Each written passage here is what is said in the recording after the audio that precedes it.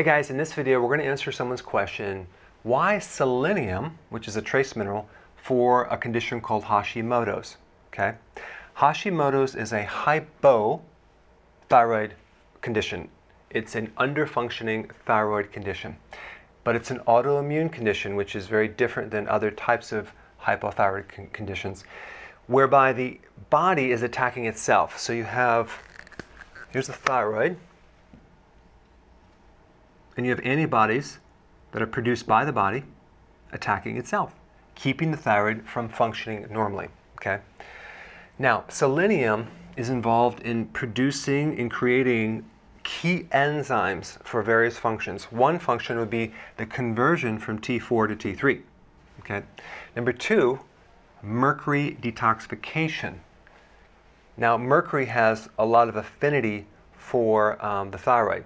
So selenium would be very important to bind with mercury to allow mercury to pass through the body and not get stuck in the thyroid.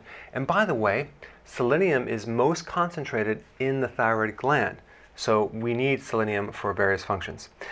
But number three, and most importantly, selenium will decrease certain antibodies related to the thyroid. Now, when you go to your doctor to get your thyroid evaluated, they're going to look for various things. Okay?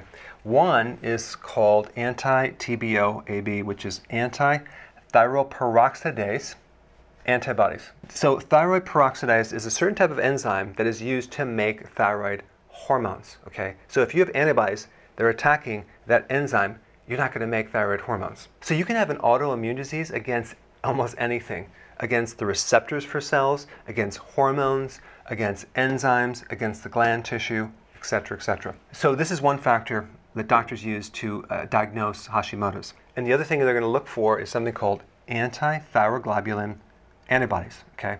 This is a protein, and they're going to look at this because if you have antibodies against this protein, again, you're not going to actually be able to make thyroid hormones. So in a lot of the videos that you'll see on the thyroid, it's always talking about iodine, right? But selenium is important. They're both important, but selenium is even more important in autoimmune conditions. It allows you to convert T4 to T3, which is the active form of thyroid hormone.